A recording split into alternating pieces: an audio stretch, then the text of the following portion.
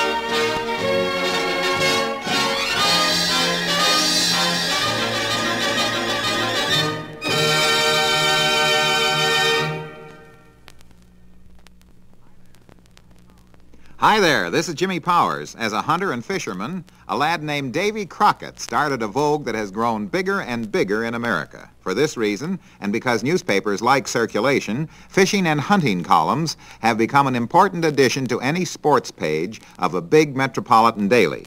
Well, Grantland Rice knew his share of hunting and fishing.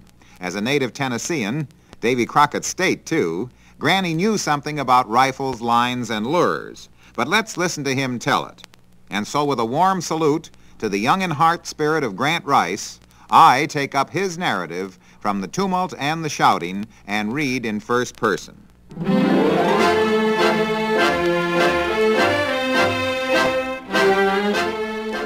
I believe that next to golf, a game I've been able to play and follow for nearly a half-century, hunting takes second place in my affections for the outdoors. This despite the fact that every place I hunted, I established as a sanctuary. There always seemed to be more birds there when I left than when I came.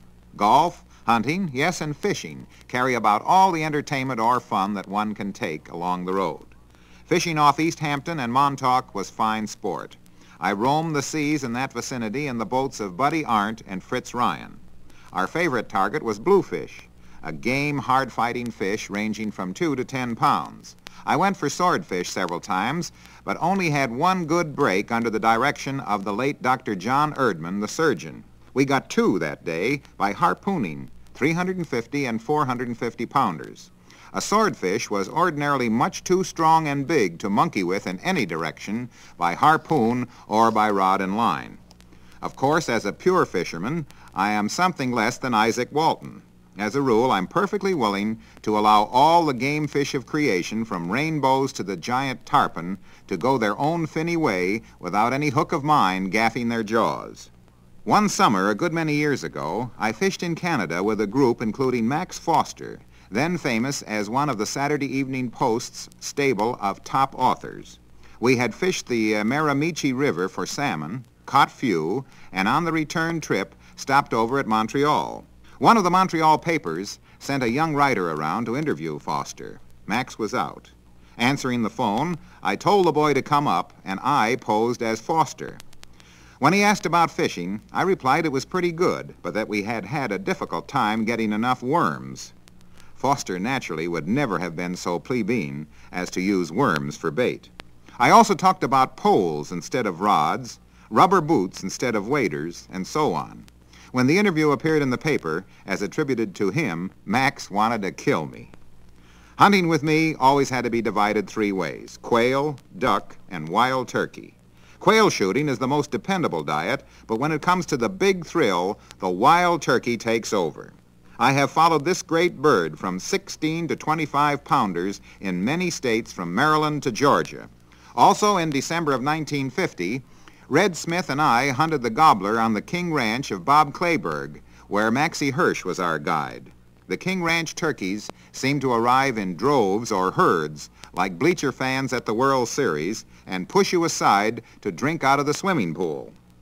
For me, however, the gobbler's most fascinating habitat was at Bob Woodruff's place at Itchaway, Georgia. This is a spot of some 50,000 or more acres, thick with quail, dove, and turkey. Down there, I used to ride the only living bird-dog mule, Edna Ferber, who in one day's hunt pointed 2 quail coveys. Aside from that King Ranch breed, the turkey is the most elusive of all birds, also the hardest to see.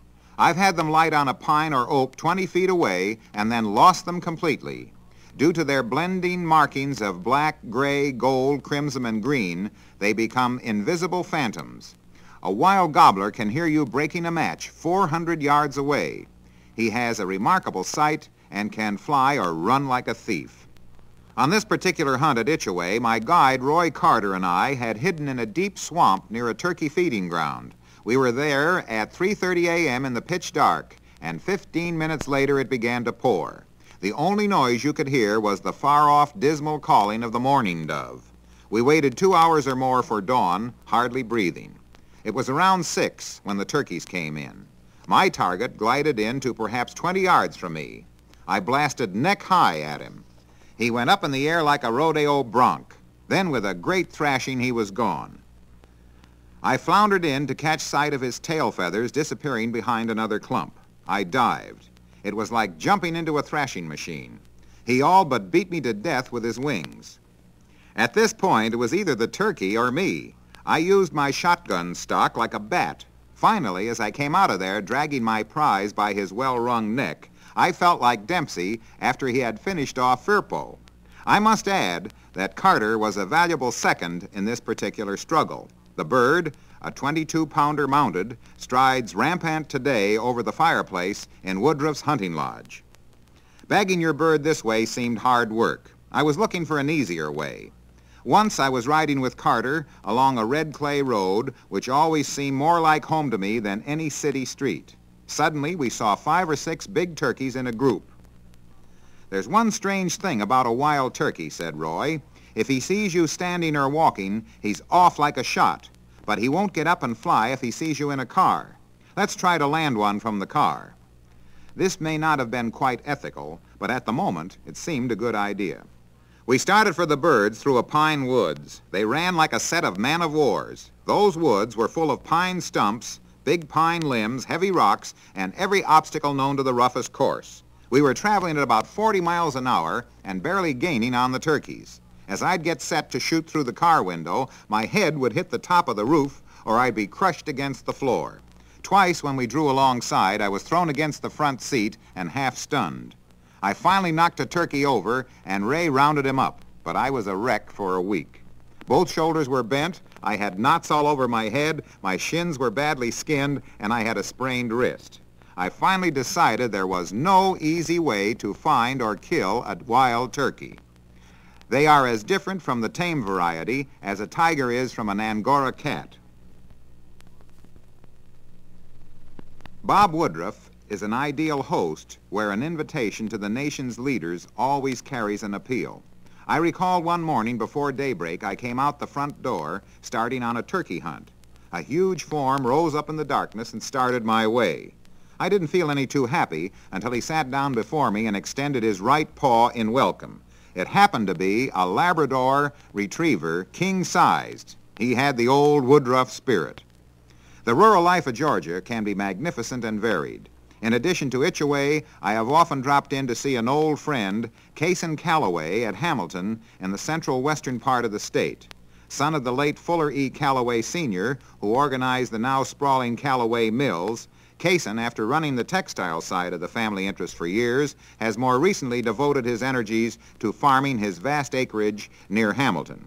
He set out to prove on a vast-scale farm that cotton wasn't all that Georgia could raise, and he proved it both with cattle as well as foodstuffs. More than 5,000 tame turkeys and over 10,000 mallards are full citizens. Then he threw in one of the most attractive golf courses I've seen, plus a few covered barges or boats for his lake that is swarming with fish. Then he invited the public to come in and enjoy it. Cason and Virginia, his very good-looking wife, think nothing of having 400 or 500 guests on stated occasions. It was in December 1950 that Red Smith and I hunted the wild gobbler on the King Ranch in South Texas, ancestral home of Assault and Stymie, and the spawning ground for the King Ranch thoroughbreds, with Bob Clayberg at the helm and his trainer, Maxie Hirsch, in charge. The King Ranch turkeys seem to arrive in droves. These birds indulge in traffic jams of 40,000 birds in one flock. But the rules down there were different. You had to use a .22 caliber rifle and shoot only at the head. As I wasn't any too good with a shotgun at 10 paces, this put a definite kink into my act. I might add that this wrinkle didn't help establish Red Smith as a pioneer gunman either. However, Red did land a big brute of a gobbler by creasing him across the sacroiliac. This particular safari seemed to have most everything that Hemingway ever found in Africa except a couple of plane crashes. At the end, Red was concentrating on armadillos and peccaries, wild pigs with the toughest hide, the fiercest snout, and the meanest disposition imaginable. We hunted those dead-end porkers from a hunting car. The first time we got close enough to shoot, Hirsch, a comedian when he's not gunning for a steak race, invited me to shoot. I bracketed the porker. However, when I found that a peccary invariably charges back at you, I had no further interest in him. We also encountered a swarm of deer, all beauties. One great whitetail with a tremendous rack of horns invited me to shoot him. I raised my gun but couldn't squeeze the trigger. They called me a sissy. It's not exactly that, I said. It's just that I never shoot a deer until he pulls a knife on me first. Well, that's it for today. Now this is Jimmy Powers transcribed saying so long until next time.